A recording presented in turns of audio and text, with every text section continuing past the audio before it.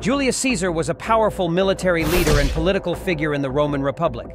In 44 BC, he expanded his dictatorial powers, gaining more political control, which raised concerns among some senators and aristocrats. The key figures behind the assassination of Caesar were Marcus Junius Brutus, Gaius Cassius Longinus, and a group of other senators. The assassination took place during a Senate meeting on the 15th day of March.